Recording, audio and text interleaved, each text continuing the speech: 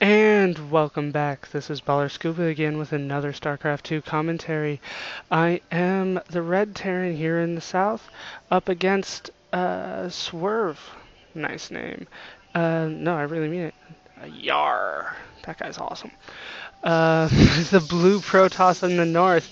This is Novice Desert Oasis again. I promise the practice maps are almost over.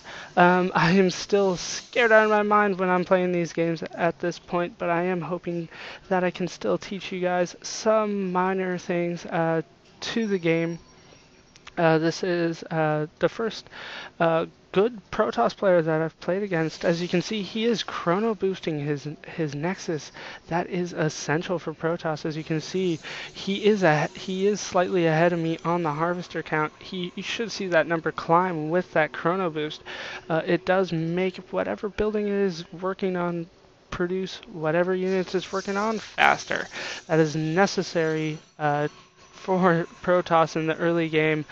It really counteracts any mules I may get, but as you can see, I can't get any mules until I get a barracks, which is why that barracks is going down. I do want that orbital command as soon as possible. He is warping in a gateway nearby his base. Later on, you might see proxy gateways with maybe a pylon here, maybe a gateway, or just trying to warp it in. But because this is a novice map, that's not really something you can see in the practice league. He is going for that second pylon, does want that food. As you can see, he's almost out. No longer chrono boosting. Going for a cybernetics core, that is essential for stalkers. Zealots really aren't that great against Terran. Almost all Terrans are ranged units, so Zealots really aren't the most effective. Stalkers are a much better option for the Protoss in the early game. As you can see, I'm not really bothering with the block off on this map. I just set my rally point right in front of those rocks, just as an assembly point. A pretty standard play for me right now. He is chrono boosting Zealots, probably just for defensive measures at this point. Really doesn't know what I'm going to be going for if I go for that Reaper Harass, which would be great, which is so great on this map. Wants to have some kind of defense so that he does not lose the game due to a harass. It's quite embarrassing when it happens, trust me. You'll be seeing that from me later on as I lose horribly. He is still ahead of me on the harvester count, but as you can see, I am getting more minerals thanks to this mule here. Thanks, buddy. We are seeing quite a few pylons coming out, going for a robotics facility. I can talk, I swear. We might be seeing some Colossus coming out. That would be great against my army. Most most Terrans go for the MMM build against Protoss. That is what I'll be going for here. I really just sent that first Marine there to be a scout. As you can see, he finally gets a reinforcement coming out now. Robotics facility, no, instead going for an observer. That's a great move at this point. Really the only way for Protoss to scout would be to go for the observer early on. He does have a sentry. They are critical for Protoss early on. I shouldn't be really talking too much about Protoss. I am not the best Protoss player. That's why I play Terran. I do have a second barracks going down, engineering bay. Instantly going for the weapons upgrade. I am getting stim pack as well. We should be seeing the combat shield and the concussive shells soon after. Looking at the production tab here, just doing a lot more work than he is right now. As you can see, he's not producing anything at this point. I am going for that combat shield. The stim pack did finish. He is going for a robotic space. Sorry, I have to check it. Not exactly sure what everything's name is at this point. He does have the warp gates up. He is getting a few stalkers. Well-rounded army there for the Protoss in the early game. Um, it does put that observer right in the middle of my base. He can see definitely everything I'm doing. Um, does he see my army at this point? Oh, he is following it, following the rally point, and does see my small little army there. We're pretty much evenly matched at this point, I would say. I might have the advantage due to that stim pack upgrade that I do have. Does he have any upgrades on the zealots? None on the zealots. Um, do I have any? I do have the weapons upgrade. I am going for the defensive upgrade. We're seeing an expansion just finished right now. We should see that morph into an orbital command if I am smart. I don't know if I am at this point. I am. There we go. Straight into the orbital command. On this map, there's really no need to be going for the planetary fortress this early into the game.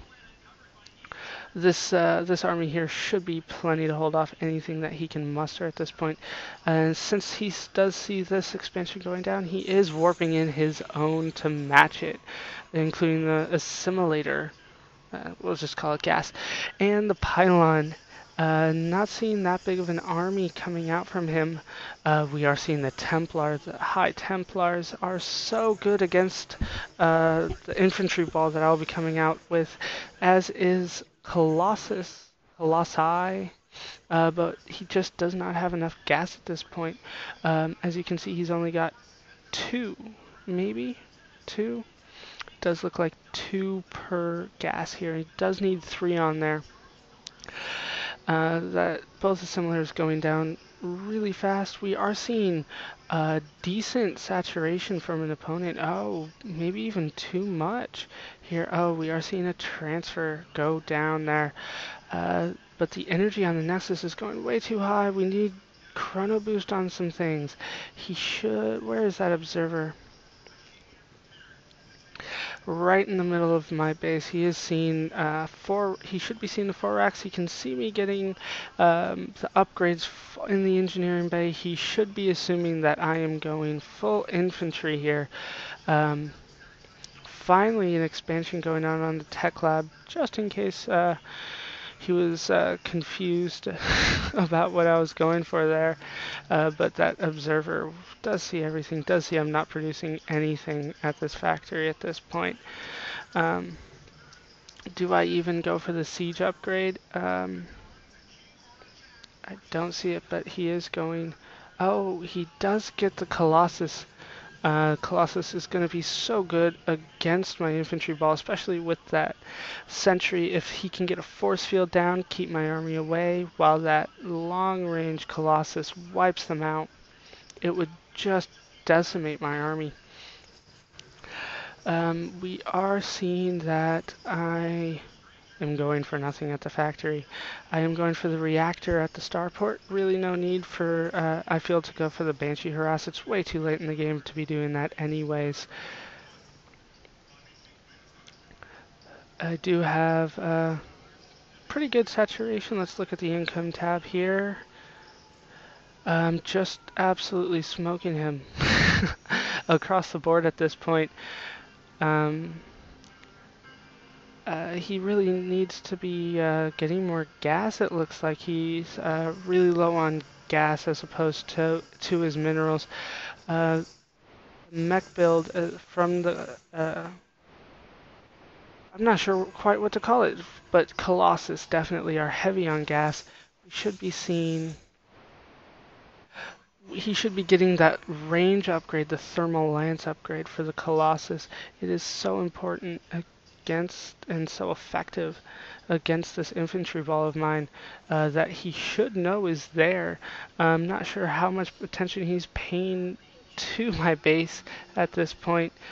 He's really just and his placement of the army is just bad at this point. He's conceded all these rocks and this expansion to any army I may be sending in.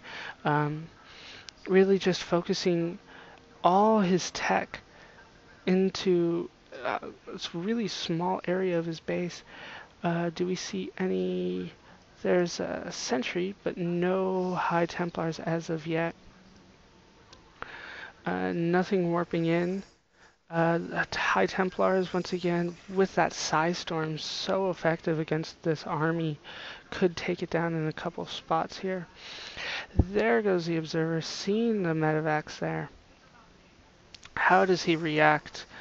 He starts by producing a Void Ray.